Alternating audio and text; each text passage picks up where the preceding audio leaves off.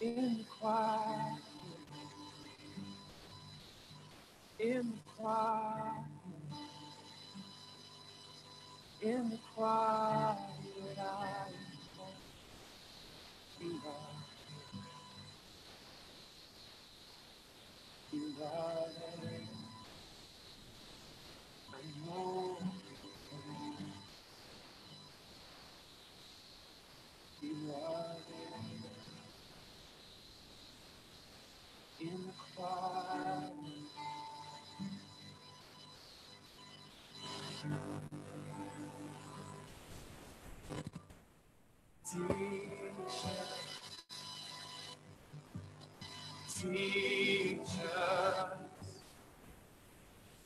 teach us how to follow. Teach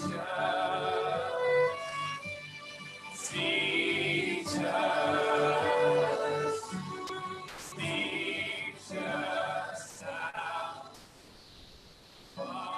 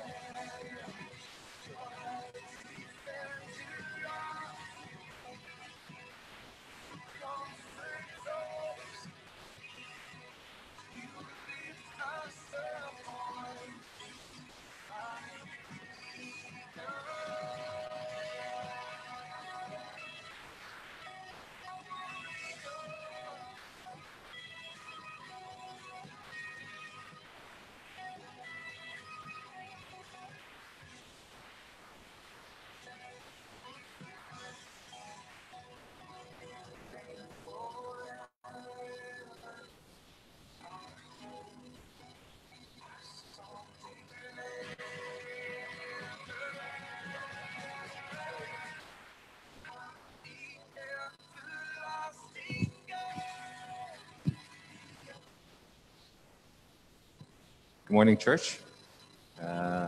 You're very, very welcome today. Wow, it's been quite strange waking up a lot earlier for church as well. I think that's definitely one change. But it's also quite different actually coming to my first time as well to corporate worship. And the guys are practicing just there, and I can really say it was really beautiful. I really felt so much more when you're listening to live music. And a welcome to people on Zoom or Facebook as well. Also, you're very welcome. Tuned in, nice and early. And also, yeah. So it was really nice to come back to have worship here, seeing everyone behind their usual self, the masks and things, with social distancing as well. So it's really nice, and hopefully that you were able to take it all in. Because I think for us, each has a once a month, once a month rotation and things like that. So make the most of what we have at corporate worship as well. Today is Communion Sunday as well. So the guys who are at home, if you have time now, and to get any of your notes, also to get you've prepared the bread and the wine as well. For the people here, you hopefully that you brought yours. Otherwise, you would just have to sit this one out if you don't have it. Also, for people who are practicing before communion, that we do that we advise that you are baptized for taking part of this. So today we have some Bible verses before we start. Yes. Also, being in for a few months, it's kind of strange to talk to so many people at once. So do bear in mind, bear with me as well, and it's also when I'm reading out loud as well. So today, verse is in Genesis 1:40, chapter 41, verse. I'm not going to read it all, so I'm just going to read part 1 to 7. Yeah, so it's about Pharaoh's dreams. So 1 to 7. When 2 years have passed, Pharaoh had a dream. He was standing by the Nile. When out in the river, there came up 7 cows, sleek and fat, and they grazed among the reeds. After them, 7 other cows, ugly and gaunt, came up out of the Nile and stood beside those on the river bank. And the cows that were ugly and gaunt ate up the 7 sleek, fat cows. Then Pharaoh woke up. He fell asleep again, and he had a second dream. 7 heads of grain, healthy and good, were growing on a single stalk. After them, 7 other grains of grain sprouted, thin and scorched by the east wind. The thin heads of grain swallowed up the 7 healthy heads, full heads. Then Pharaoh woke up, and it had been a dream. The next verse, we're going to slide up to verse 40, if you can, 40 to 50.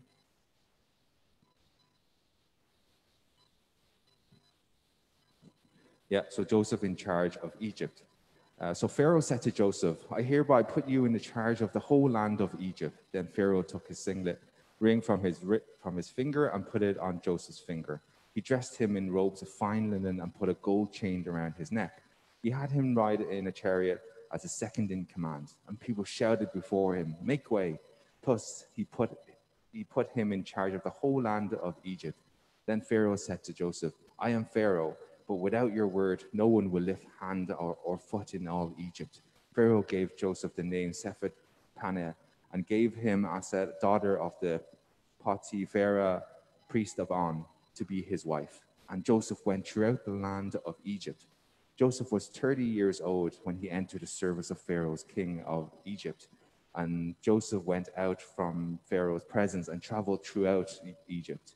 During the 7 years of abundance, and land produced plentifully. Joseph collected all the food produced in those 7 years of abundance in Egypt and stored it in the cities. In each city, he put the food grown in the fields surrounding it. Joseph stored up huge quantities of grain like the sand of the sea. It was so much that he stopped keeping records because it was beyond measure. Before the years of famine came, 2 sons were born to Joseph by Aset, daughter Potiphera, priest of On. And that is the word for today.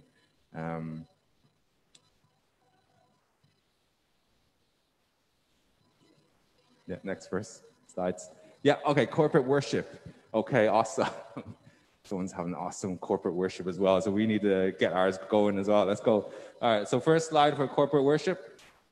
Yes, okay, so these are all the codes for Zoom. I'm sure you all know them by heart by now and all the details that you need to it. People who are in Zoom, you're very welcome. People who are in Facebook as well. Next one. Yes, today this is the special one. This is a new one, sorry. It talks about for to everyone who's doing worship, who are coming to worship must commit to people. I or my family has not traveled or returned from abroad within the last 14 days.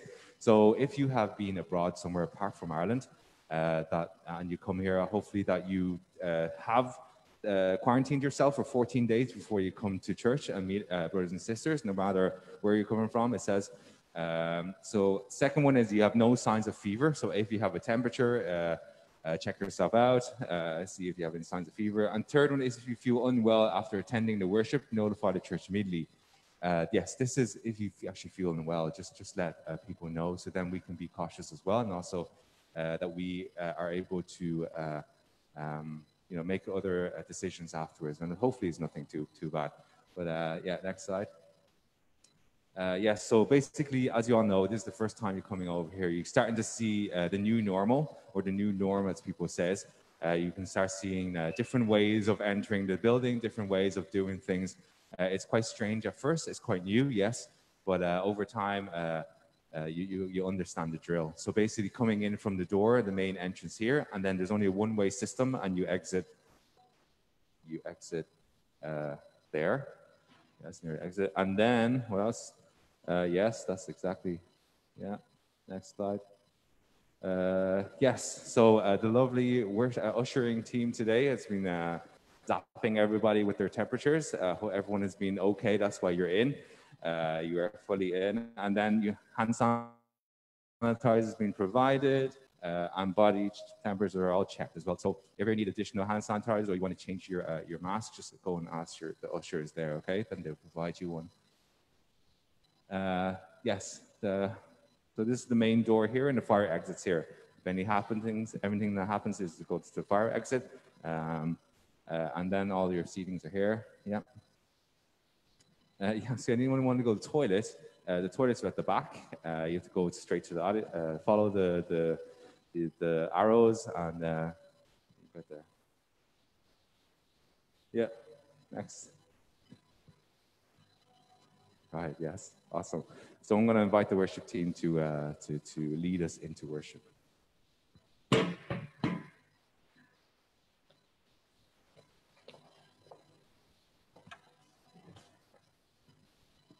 Good morning, everyone, our brothers and sisters, and those who are online as well. It is really strange, actually, to be standing here after not being able to come in to Esker for about, was it 4 months now? Since March. It's been a really, really long time, and it is strange, I think. But it's great that we are able to come back together and to meet together and to have corporate worship. As Kevin said, I think next door is having a great time, so hopefully we can all raise our voices and sing together and pray and to worship God together. Before we start, I just wanted to do a little sharing. Last night, when I was just trying to tidy up a few things, I found this booklet that it was actually a booklet that their brothers and sisters put together when we went to a mission trip in Paris back in 2006. I'm probably showing my age right now. This was actually a mission trip that we had in 2006. And I was just reading through it, and I actually read back at my own sharing that I wrote, because I actually almost forgotten it because it was so long ago. And just wanted to read something really small. When we were there, actually, we were in a few churches. We were in 2 major churches. One was called Elam Church, and one was called Revival Church. I'm not sure if you are aware of it. Probably not. But, the situation there at that moment, it was very complicated. One of the churches was actually in an underground car park facing a Buddhist temple. And that church is actually one of the ones that really struck me the most. And like I still remember the picture of what it looked like when I was there. And then one of the Sundays we had like an outreach event, and it was like combined by a few churches, and our church took part of it as well. And I remember that day, it was very weird. My nose kept on bleeding, and it was just bleeding out of control. And but I had a sketch to do, and I was just bleeding and bleeding and bleeding and bleeding, and I just had no idea, and nobody knew what to do and how to stop it. But the brothers and sisters came around me and actually prayed for me, and probably like 1 minute before I needed to step on that stage to do the sketch, my nosebleed just stopped. And then we did the sketch, and there was a few brothers and sisters that committed their life to Christ. And what I remember the most was, just wrote it here, was afterwards when we finished the service, the outreach event, we were tidying up when I left the stage, and then I saw this really old lady, and she was like on a wheelchair. And I went over to her with my very limited Chinese at the time, and I just said to her that God would really look after you, and He would really be with you. And I just hope that God will continue to bless you and to be with you. And I hope she will be able to find a church to go to continue her walk with Christ. And this was the first time she's actually heard about Jesus. And there's so many people out there that haven't gotten to hear of Jesus yet, God yet. And although she was on a wheelchair, I still remember that time where she actually stood up from her wheelchair, and she actually haven't been standing on her feet for a really long time, because she's been on a wheelchair for so long. And she stood up and she came over to me, and then she gave me a hug. That really, really touched me. And God will do a lot of things, and God really gave her the strength. And He was with her, and He picked her up and gave her this greatest gift.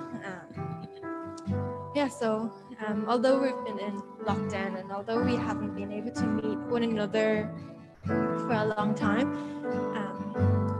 we were sharing a kids service yesterday as well. We're doing like a gospel theme for 4 weeks, and yesterday we were sharing about like Jesus died for the debts of our sin. Okay, this was the topic yesterday, and the week before we were talking about who Jesus is, and He's our Messiah. And the challenge that we were giving the children yesterday was, what can we do now that we know Jesus, now that we know that He's our Messiah, He's our Savior? What can we do now? Because we've all been like stuck at home for so long. What can we do? How can we actually share God's love to the people that we know but we cannot physically meet? It's a bit of a challenge, but I do want to encourage you all to continue to encourage and to care for those people around us. I'm sure there's actually a lot of people who really need that extra bit of comfort, a bit of care, and a bit of love, especially those who are living alone or feeling a bit lonely. I hope that you can continue to care for your friends in school, in college, and in work as well. So before I start, we'll just pray. And Father God, I just want to give you thanks, Lord. Thank you for being with us for the past couple of months, Lord. Although times have been very different and our situations have been very different and challenging in many different ways, Lord. And Father, thank you for being so sovereign, and thank you for being there for us in our lives every single day, Lord. Thank you for watching over all of us and giving us this opportunity where we can meet this morning to come before you and to worship you and to hear your word, Lord. And Father, I just want to commit this morning's worship and service into your hands, Lord, and I pray that your Holy Spirit will continue to be within us Pray this in your most precious name of Jesus. Let us all stand.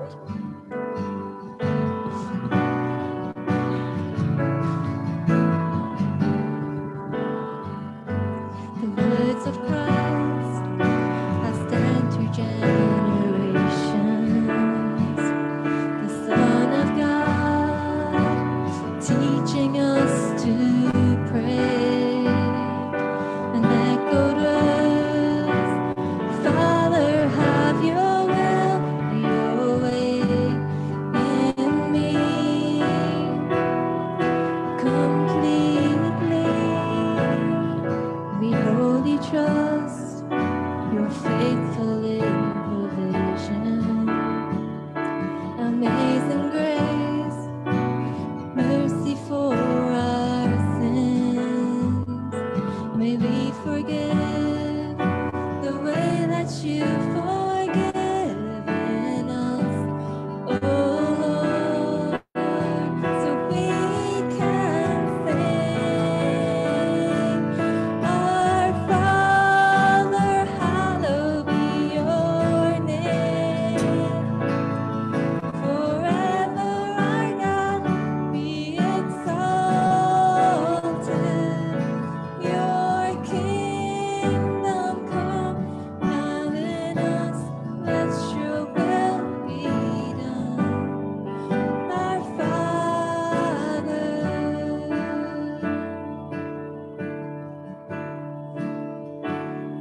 lead us from the valley of temptation. Deliver us from the evil one. Lord, you reign. Here we stand victorious. Your name, together we pray. Our Father, hallowed be your name. Forever our God be exalted. Your kingdom come, and in us let your will be done. Our Father,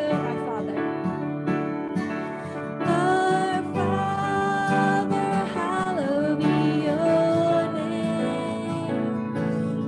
Forever our God be exalted. Your kingdom come, let your will be done.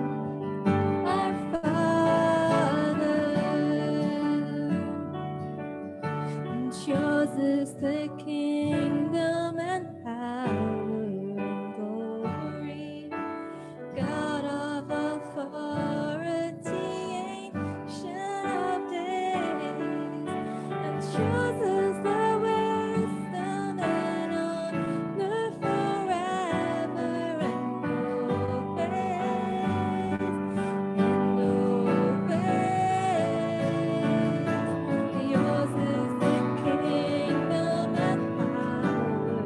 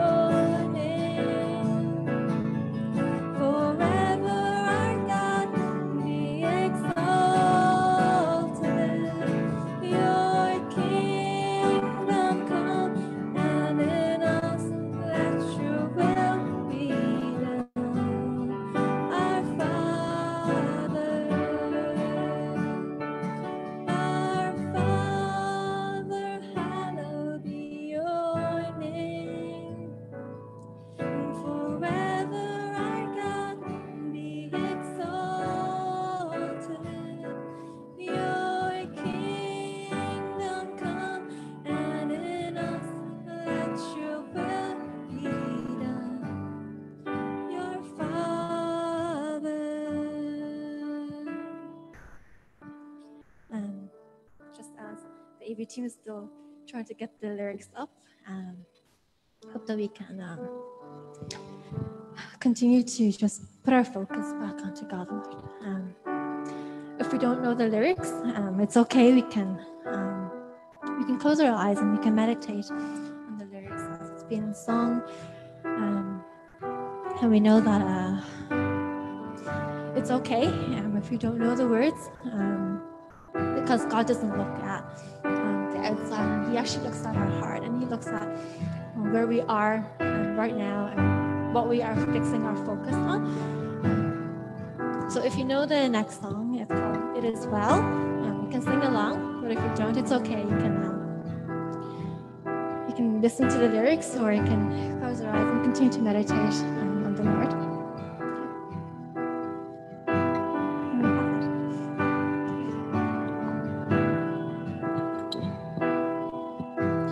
When earth has quaked before, moved by the sound of His voice,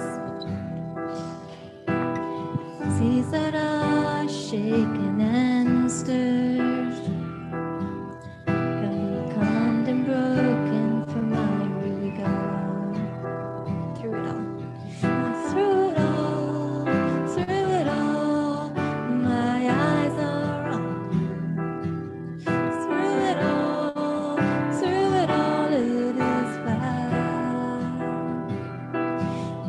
Through it all, my eyes are on You. It is well with me.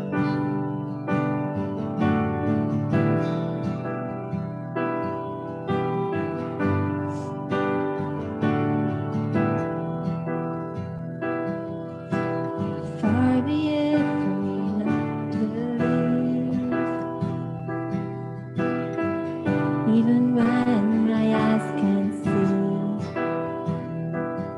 and this mountain that's in front of me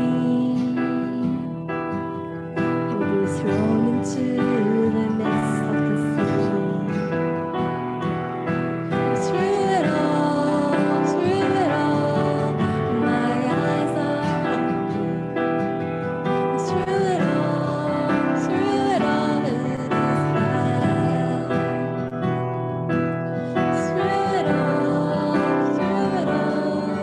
my eyes are on You. It is well.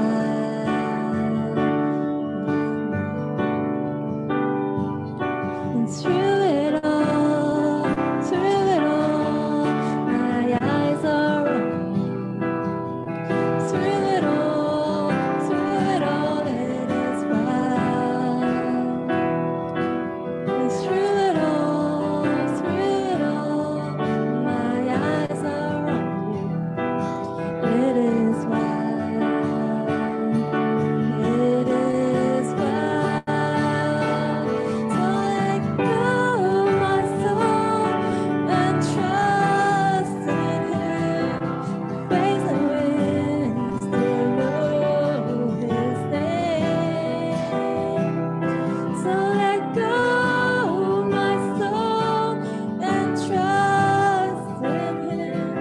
The ways and winds to know His name. So let go, my soul, and trust in Him. The ways and winds to know His name.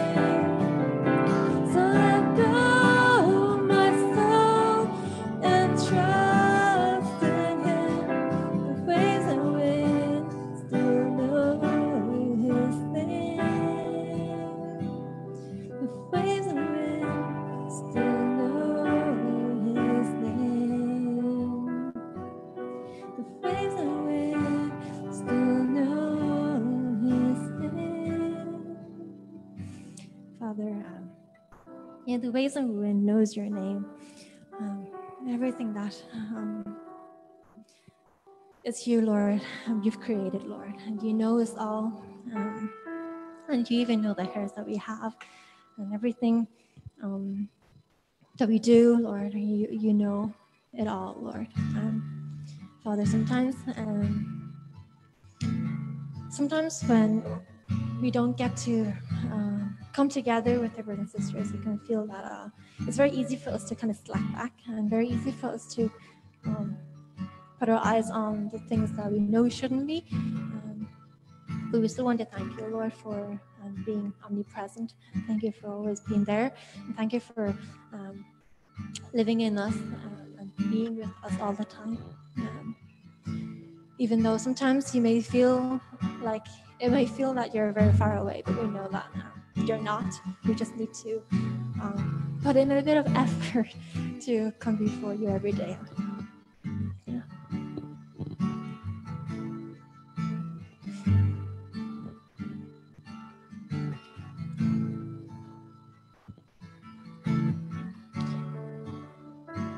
And I need you to soften my heart and break me apart. I need you to open my eyes to see that you're shaping my life. And all I am, I surrender.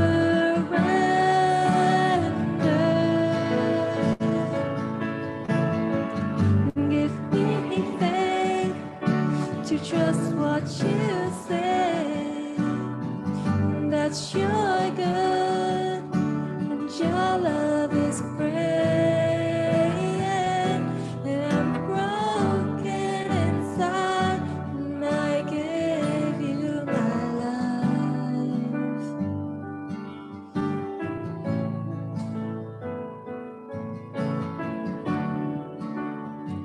And I need you to soften my heart and break me apart. I need you to pierce through the dark and cleanse every part of me. And all I am, I surrender.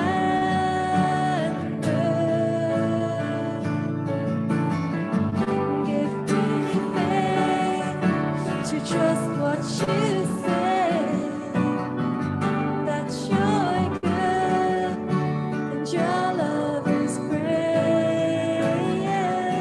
And I'm broken inside, and I give you my life.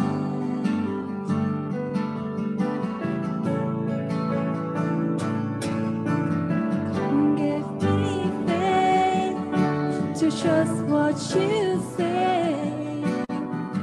that you're good and your love is great. And I'm broken inside, and I give you my life.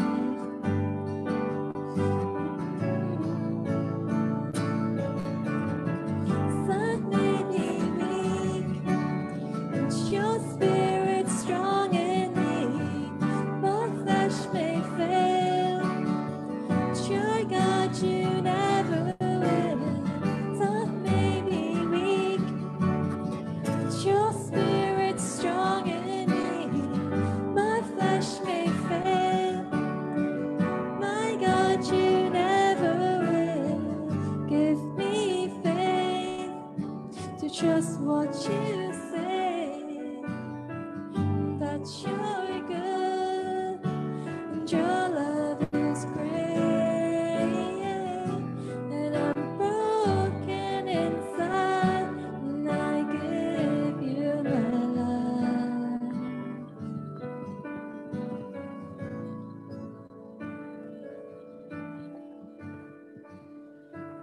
Truly, Lord. Definitely, we all need faith, Father, in you. We all need more of it as well. It's just something that we just can't get enough of, Father. and our faith gets tested in times of lows. Our faith gets tested when something happens, and our faith is also restored by the same God,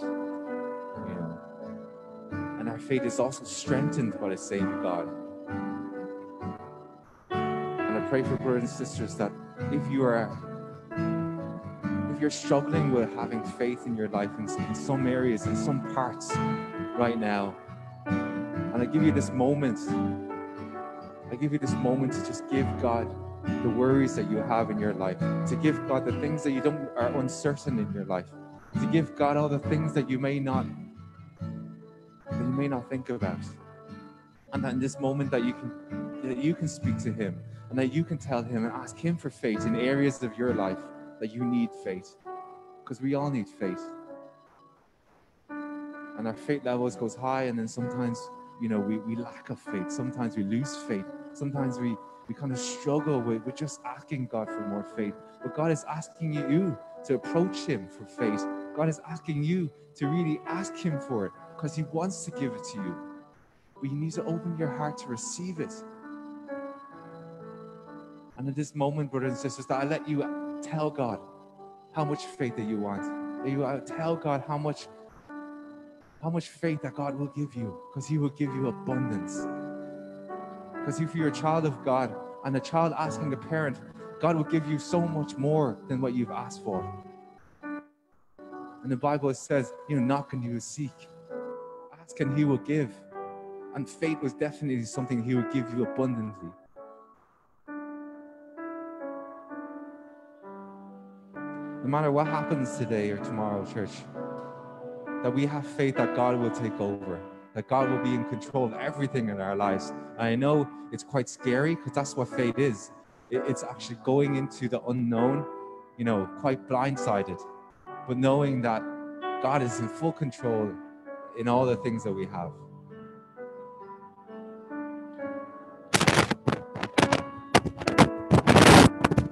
Continue to seek Him, continue to ask Him. As the usher is going to pass on the offering bag,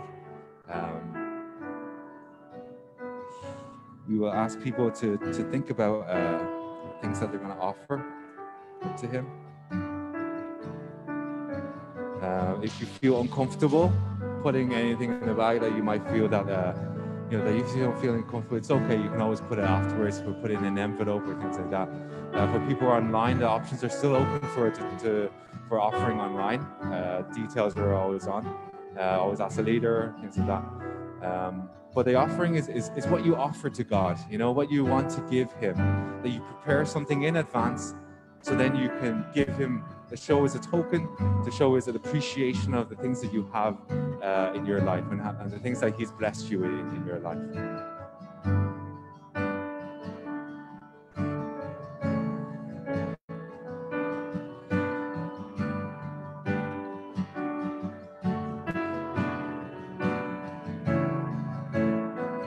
Give me faith to trust what you say, that you're good and your love is great, that I'm broken inside and I give you my life. Give me faith.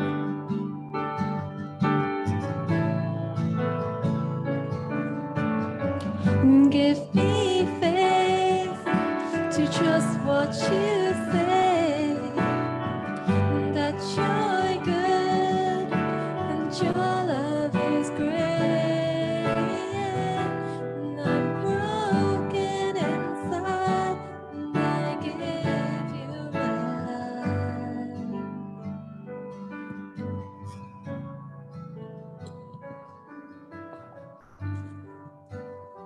Father,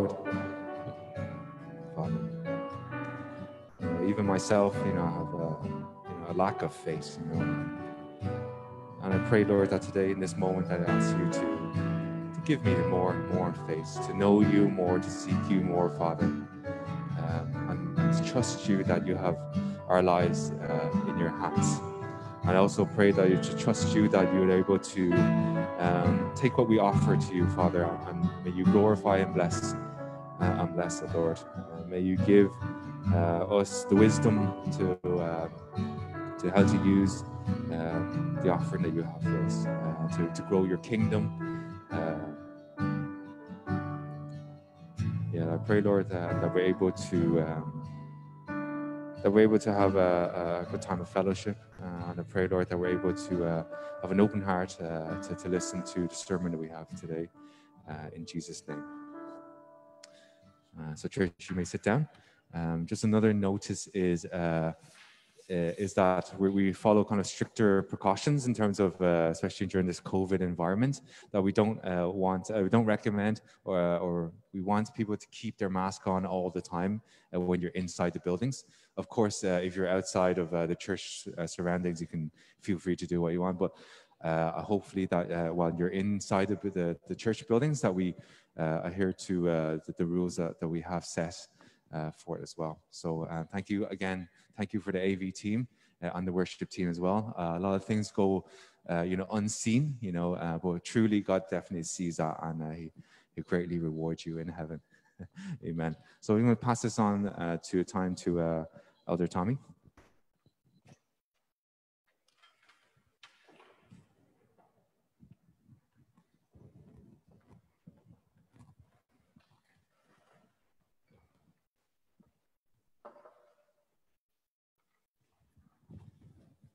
Morning. It is good to be here. It's really good to be able to preach live, so to speak, live on site. I do some teaching for my college, and it's much more difficult doing it online. You might think that, oh, I don't need to see people, etc. But I prefer to see people, because then I know what's going on, whether I teach makes sense. So I should thank you in advance for feedback, even if you look weird and looking at me weird and so on. Okay, and of course to welcome to everyone who is online. And so yes, I'm reminded that I need to split my attention into two. Let us start with a prayer. Before we go into God's word, that Father Lord, we acknowledge and know that you are sovereign. That means you are in control of every single thing in this world and in our lives. There's nothing that happens by accident or coincidence. There's nothing that happens, even if it's from impure motives and seeming accidents and so on. But God, you knew beforehand, and you allow sometimes for them to happen. And God, we thank you that as we trust in you being not just a flippant God or a God who doesn't care, but a God who cares deeply and very good. Not just to set out to get us, but because you care for us and you love us and want the very best for us. We trust in you to be totally in command. Like a great grand chess master, but not just only defeating opponents, that would apply to the devil, but a good chess master who also shows us to trust in you, to learn from you. So may these words of my mouth and this meditation of my heart be pleasing in your sight, my Lord, my rock, my Redeemer. Amen. Yeah, so finally I'm going back to the series of Joseph, and the title series is God the Grandmaster. And I refer to this because, I don't know about you guys, but I used to play chess. I still play chess. I'm supposed to play chess with a few friends. He can see your moves. There's nothing that you're going to make a move on this piece and that piece, and he knows it. And in fact, he's still going to be able to get at you. Now, as I said, hopefully that's just you not opposing him, but you playing with him on his side and against the devil. But we're continuing the story of Joseph, which really is actually, as with all stories in the Bible, it's actually about God. In the book of Genesis, and you're very familiar with today's passage about dreams and so on, and interpretation of dreams. We do it in Sunday school very often. Really, this is a story, again, about God's sovereignty. It is about God being the main character and the main hero, as with the whole entire Bible. Just a quick recap, slide, that it all starts with him, Joseph, getting a colorful coat, and then he had 2 dreams in which the brothers then bow down, and then his brother and probably his father and mother then bow down, and so on. And envied by his brothers, he was stripped and thrown into a cistern to left to die. Later, sold as a slave because they said it's better to make money rather than him die. And then he became a leader of the master's household, but then accused of molesting his master's wife. So then from slave, he became a prisoner. And even in prison, again, 2 people then had 2 dreams. 2 of Pharaoh's officials dreamt on the same night, and he helped them. Well, one was going to die anyway, and the other one was restored, but unfortunately forgotten very quickly again. And he remained in prison for 2 more years.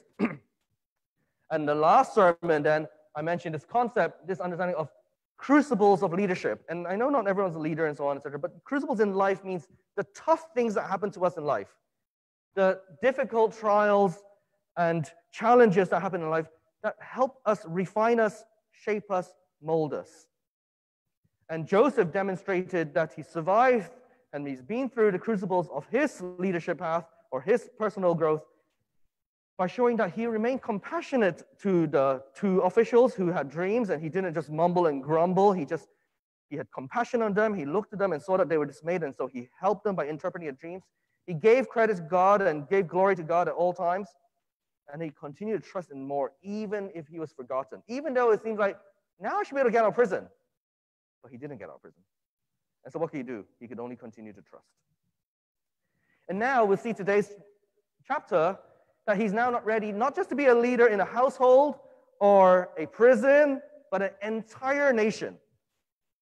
But with more power comes more responsibility. And with more responsibility, more authority, we need ever more humility. And so how is it that we do this? How is it that God continues to put us in different positions? And I say, not everyone's going to be second in command, or someone is the CEO or president, or although some may be, who knows? But how, as you grow in character and as a person, that God continues to mold our character with humility, with integrity, to allow us to take on the responsibilities that he gives us, no matter how wide or big or scope it is, in a way that will honor, glorify him. Next. Yes. So this concept of second in command, and for those of you who game, like me, or if you play army games, or if you understand, or you like to read about or watch things about history and warfare and so on, then obviously the commander-in-chief is the one person who's in charge. Second in command is obviously second in command. But also applies to, say, for example, the vice president to the president, or the deputy principal to a principal, or to, for example, the chief operating officer in the company reporting to the chief executive officer.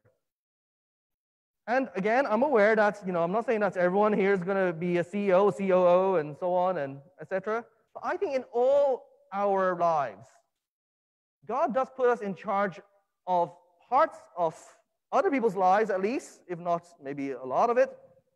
Small groups, large groups, whatever the position, it doesn't matter. And we all share one commander. We have one chief executive, one king, and one commander-in-chief who is our God. And he invites us to be second in command with him in his kingdom, in his realm. Before we go, the final thing I'll say before we go to the passage is that, you see, I think sometimes we don't quite get it right. We say to God, and there are young people here and less young people online, but still young. Do we dream big? Do we aim for top positions? Or do we say, oh no, well, obviously I'm not going to be there. Who am I to be in that position and so on? But I think the focus of both are probably wrong. If God has called you to lead a large corporate company in a way which reveals and shows that you're capable because he has gifted you in administration and management and leadership, and that you glorify him, then so be it. If he asks you to manage your household, especially with the guys here, one day if you get married and you're leading your household, so be it. If you're managing as a teacher for a class, then that will be done as well. Because God is more interested, as I say, about our character, our being as a person.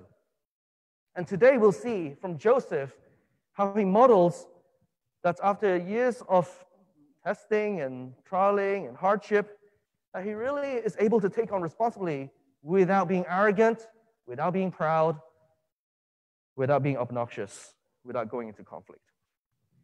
So Kevin has helped us already. Kevin has helped us already in reading a lot of the passages because this is a long passage today, so I'll just summarize. And I'm sorry, I didn't deliberately put on a cartoon kind of picture because of thinking you guys are kids. It's only because it's free, okay? That's it.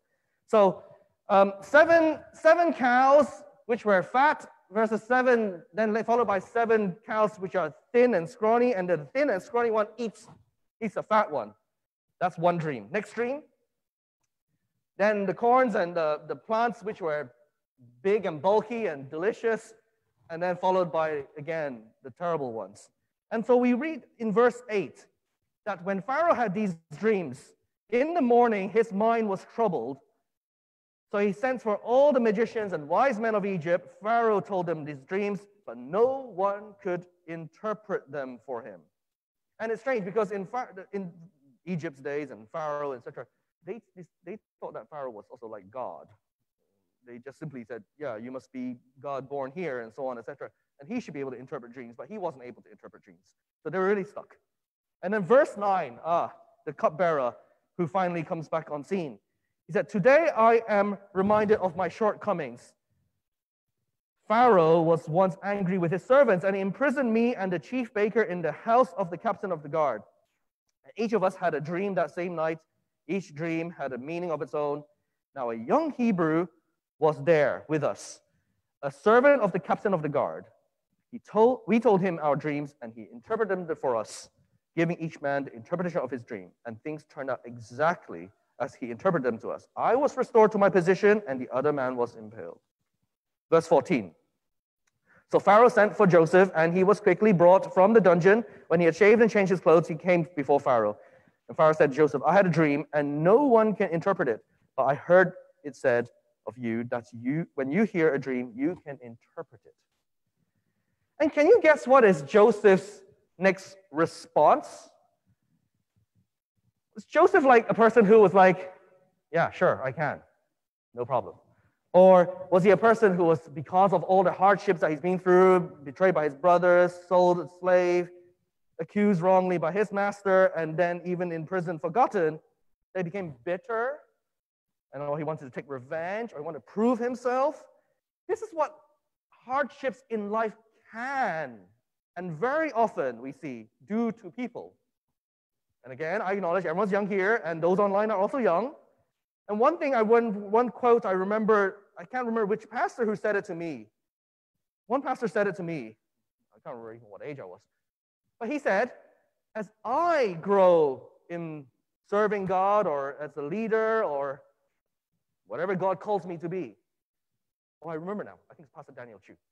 He said, just remember, Tommy, don't let your heart be hardened. Don't let our hearts be hardened. Especially those who have gone through a little bit more in life, who are a little bit older like me. You go through tough things in life. And maybe of you guys have also gone through lots of tough things, difficult things. And the natural human self, we put up defenses and put up barriers and obstructions to safeguard us and ourselves in self-defense. And we harden our hearts. And the song just says, soften my heart, break my heart, give me faith.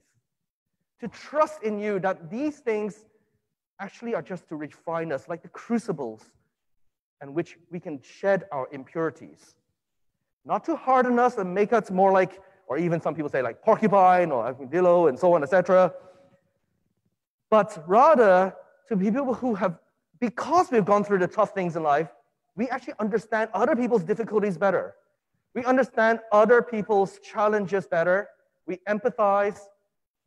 We care for them. Just as Joseph did to the 2 people who dreamt in prison. He cared for them, knowing how much he has been through himself. So the first point is no bitterness, no revenge, Because we can trust, he trusted God knew, even if other people didn't. He knew that everything was in God's timing and in God's hands. Next verse. And so his response, as I said, instead of bitterness and revenge, is like this. I cannot do it, but God will give Pharaoh the answer he desires. Not so much the answer he desires, actually, really. A better way to interpret it is, he'll give you an answer so that your mind can be settled. It might not be the answer you want, right? But it is an interpretation.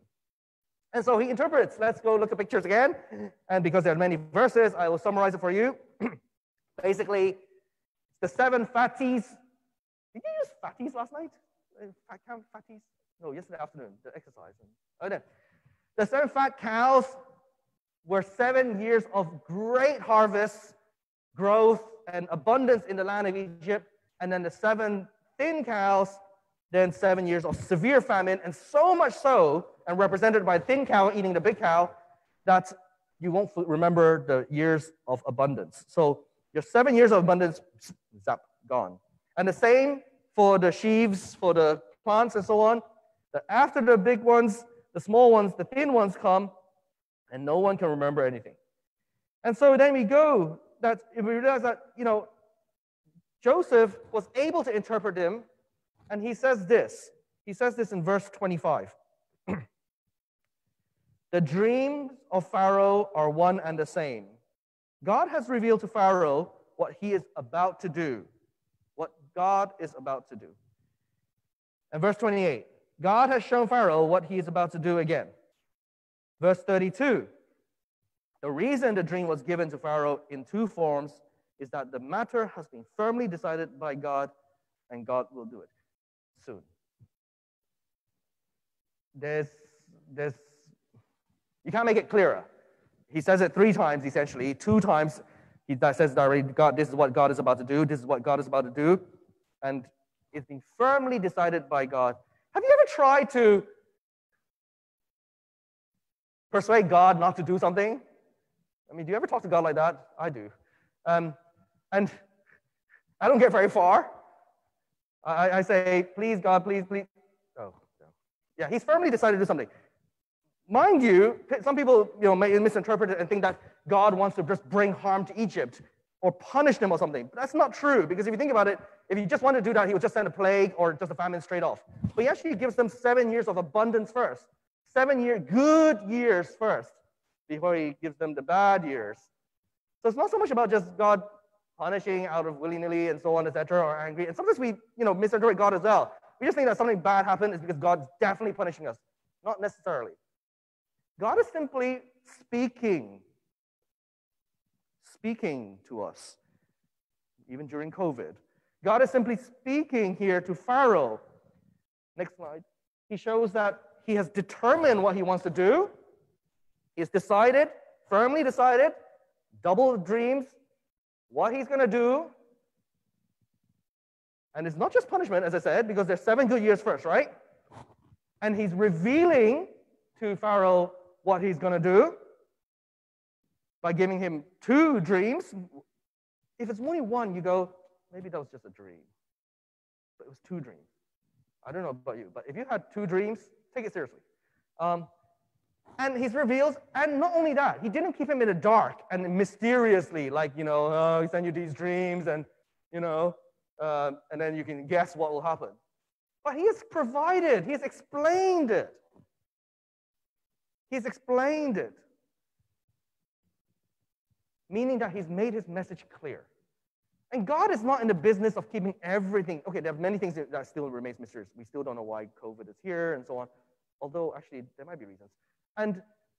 But very often he does explain, if you just pay attention. Here, he has sent Joseph to explain it. What's the purpose? It's so that God will be known. It is entirely up to God what he's going to do, and then he reveals it, and he allows Joseph to explain it. And remember, throughout the whole story and saga of Joseph, it started with dreams. It started with 2 dreams that Joseph had when he was younger, 2 dreams in prison, and now 2 dreams as he comes out of prison, to the place where God wants him to be. There's a reason for everything. And God here is a merciful God who is just showing that he is in control, and if you trust in him, I'm showing you in advance what will happen, and if you trust in me, I can save you. Joseph being sent as a slave, and then in prison, and now in Pharaoh's palace, none of it by accident, and for the purpose that God himself will be known and be glorified. We read on verse 33. Now let Pharaoh look for a discerning and wise man and put him in charge of the land of Egypt.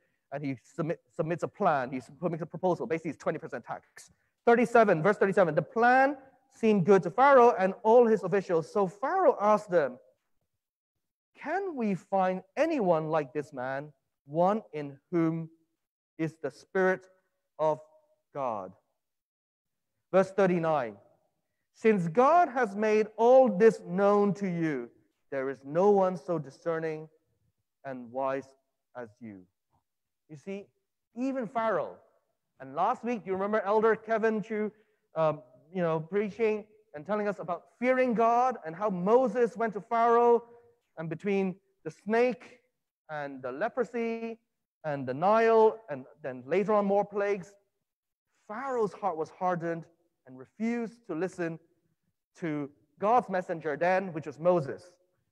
Thankfully, this Pharaoh, 400 years prior to Moses, listened to God's current messenger, Joseph. And he listened. He recognized that there was truly a God, not the gods of Egypt and Ra and the Nile and Osiris and whoever you read about in mythology. Fascinating in some ways and ends up in games and so on. But here, he recognizes the true God. The one and only God, the capital G God, who is in this man, who has shown and made known all this to him. And that's why he puts him in charge. I mean, think about it. If you knew a person really was walking so close to God and really was, has the wisdom of God and knows God, don't you want to follow him? Don't you want to, we all say we want to know God. We all say we want to know God better. So for me, I search for people who I believe know God very well so that he or she can guide me. Or them as a couple. I look for people who are, and that's whether that's live in person or whether that's through, blogs and other sermons and so on. I want to hear them because God is using people like them to speak to us. And the end result of all this, and when he has put, him as second in command, and only with respect to the throne will I be greater than you. Next slide. God is known.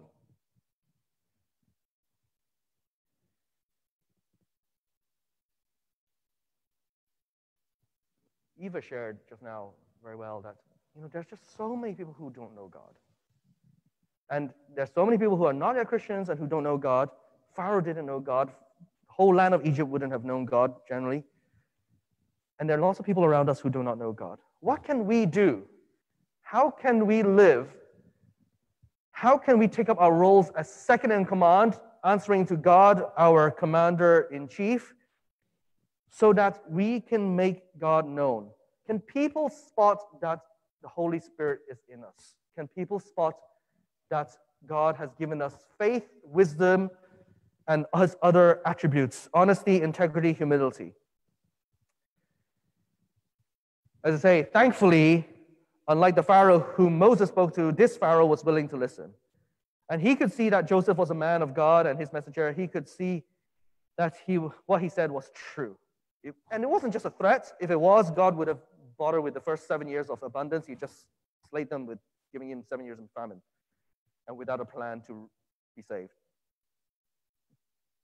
But he was merciful. And let's look at the pictures again one more time.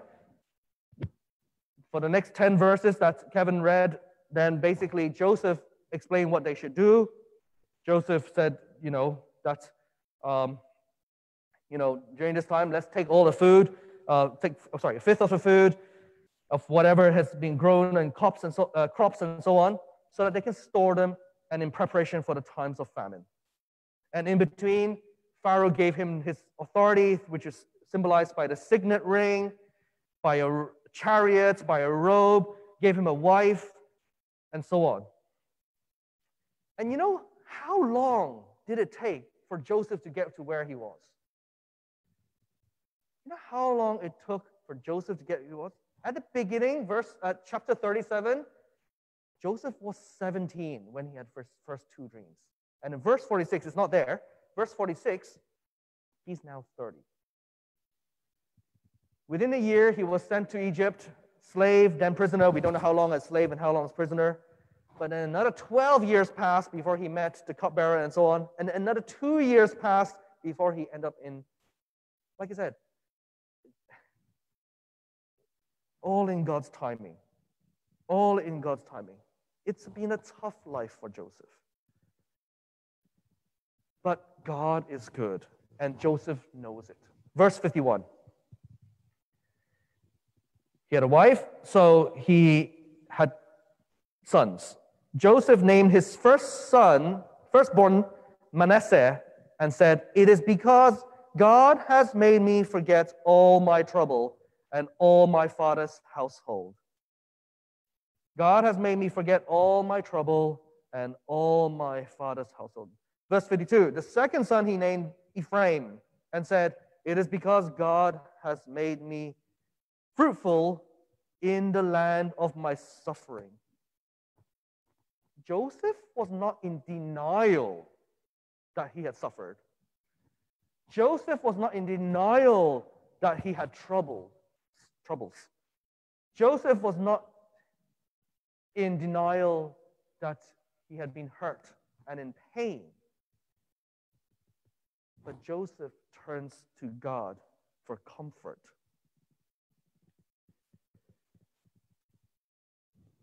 Many people I see as a doctor, unfortunately, treat pain in other ways. Between numbing pain with alcohol or other toxic drugs, or even trying to harm themselves. Pain is real, and as life goes on, unfortunately, very often there's more of it, but let us even more so than rely on the mercy of God, the grace of God, to comfort us, to mold us, and to sustain us more and more, so that our reliance on Him is ever increasing in a way which makes our faith unshakable. God comforts. Run to Him. And just as we draw an end to this chapter, verse 56 and 57, we see that this is not just a story to restore Joseph back into a position of second in command. This is not just a story of him growing.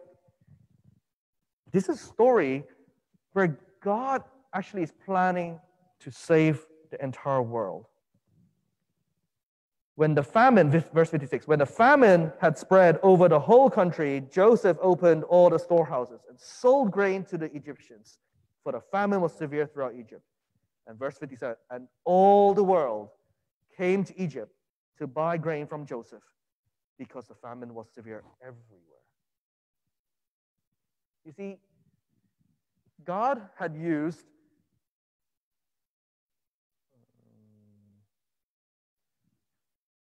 Jacob, his father's favoritism, and you might remember the very first sermon of the series, is a dysfunctional family.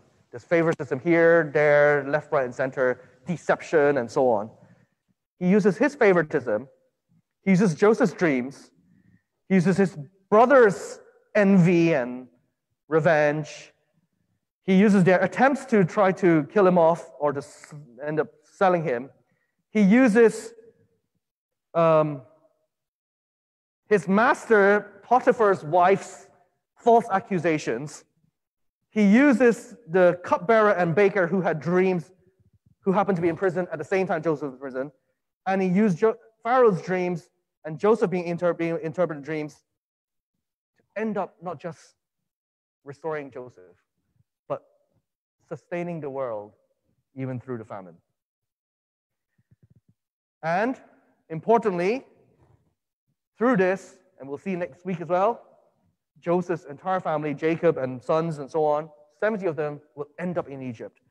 And it's a fulfillment of a promise written back at his great-grandfather's time.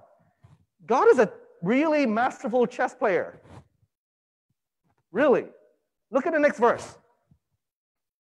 Chapter 15. Chapter 15. Like this is like, 25 chapters ago, right? He said to his great-grandfather, Abraham. And when Abraham was asleep, right? So, okay, dreams or direct speaking, similar enough. Then the Lord said to him, know for certain, it's definitely going to happen, that for 400 years your descendants, so not you, but your descendants will be strangers in a country, not their own, and that they will be enslaved and mistreated there. God's time frame is totally different from ours. God's promises are never empty. God will do what he needs to do to bring about glory to himself. The only question is whether we are willing to receive commands from him and to trust and obey in his commands, in his instructions, in his revelation. And of course, ultimately, the person who fulfilled all this was Jesus, who was promised also from the time from Abraham to the rest of the Old Testament prophets. And actually, similarly, between the last prophet Malachi, for 400 years, nothing happened, and then suddenly he appeared alongside John the Baptist. And Jesus, who being in God himself, allowed himself to submit to the Father and just take the role of second in command. So, God is inviting us today to do the same thing. For everyone here who is a Christian online and on site here, we will take the communion. And we acknowledge that regardless of whether we end up as a corporate leader, a politician, a vice principal, a teacher, of whatever level, we actually truly have one person who is in command, who is our Lord, our King, our Commander-in-Chief. And all of us join in him to be second in command.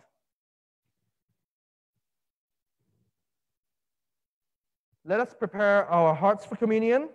And before we have the worship team up, I might remind you that the communion is for people who can profess, who can acknowledge, profess that Jesus Christ is Lord and that God has raised him from the dead. That the bread is his body broken for us, and we take it in remembrance of him. And the cup is the cup of the new covenant, which is his blood, for the forgiveness of our sins, and whenever we drink it, also in remembrance of him. So let us spend a bit of time quiet in prayer before we take the communion, and we will try to take it together, those online as well as those here together. But let us pray.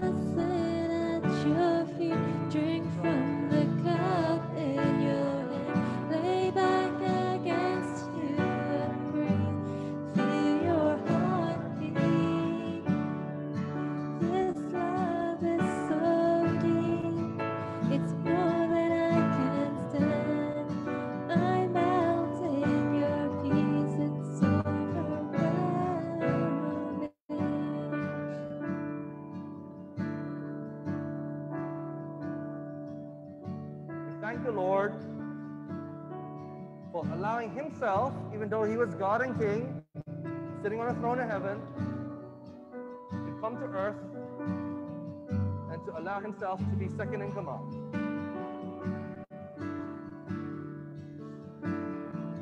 And because he was obedient to the God the Father, even to death on the cross, he humbled himself, God exalted him to the highest place. And if he loves us so much, isn't he worth believing, trusting, and following? So Lord, we ask that you forgive us whenever we don't trust that you are fully in control. Forgive us for whenever, instead of trusting you and letting you take charge, we take matters into our own hands and try to be in control. Forgive us for whenever we react and respond with bitterness and anger, or we don't give credit where credit is due, which is to you, Lord, and we don't allow others to know you because of our own selfishness or because we simply don't want to. And as we find ourselves in circumstances we don't understand or comprehend, let us trust you. Trust that you have it all figured out, even though I haven't figured it out, or others have figured it out. That you have determined and you have revealed and you will explain someday, even if it's not in this life, all things will be made clear in the life to come. And today, brothers and sisters, online and on site, let us then remember what Jesus has done for us. For I received from the Lord what I also passed on to you. The Lord Jesus, on the night he was betrayed, took bread, and when he had given thanks, he broke it and said, "This is my body, which is for you. Do this in remembrance of me." Brothers and sisters, let's take the bread together.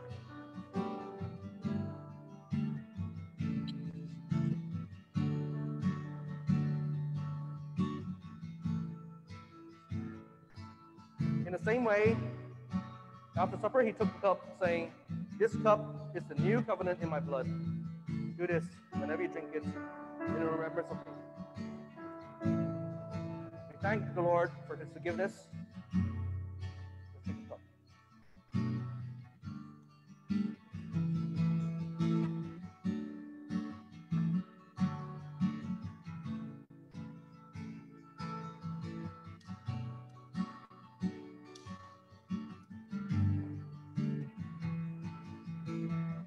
Let us stand as we end. Sing it one more time, just to acknowledge that God is good. And it is good that he is in control and that he is our commander-in-chief, our CEO, our king, our principal, our president. It is good to be able to trust him and to know that we are second in command. And let us then go forth into the world, go forth this week, in a way that will honor and glorify him. May the grace of the Lord Jesus Christ, the love of Father God, and the fellowship, the presence of the Holy Spirit be with each and every single one of us this day, this week, forever and ever. Amen. I wanna sit at your feet, drink from the cup in your hand, lay back against you and breathe, feel your heartbeat. This love is so deep, it's more than I can stand. I melt in your peace, it's overwhelming. I wanna sit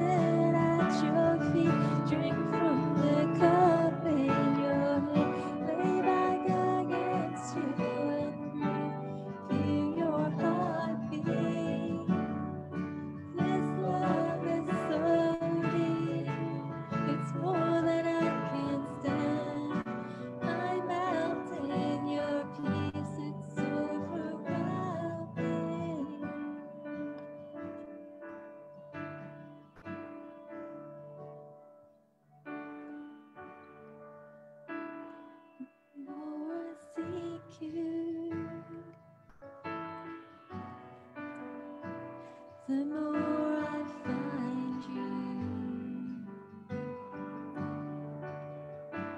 the more I find you, the more I love you, the more I seek you,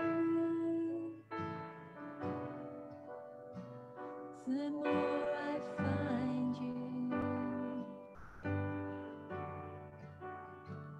the more I find you,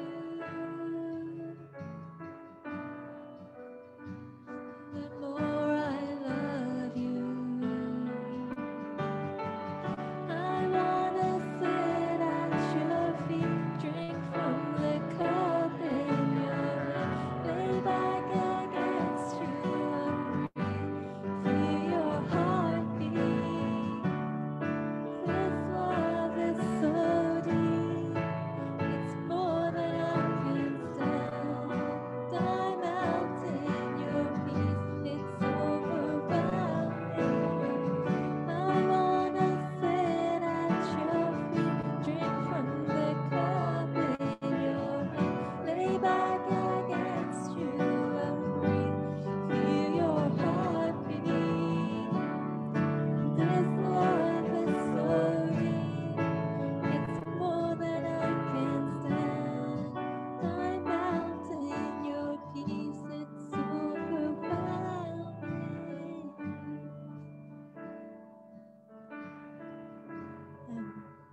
Father God, just want to give you thanks. Thank you for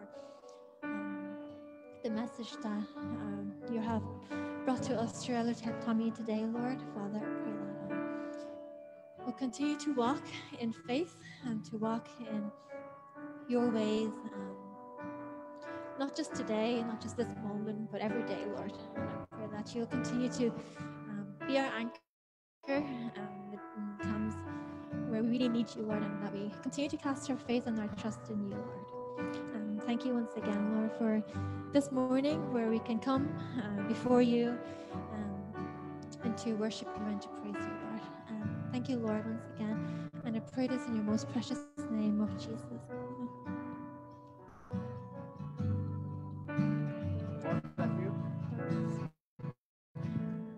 Also, for those who are still online, I believe there's still tea service online. So if you want to join in through Zoom, you can join in through 320-320-3210. Yep.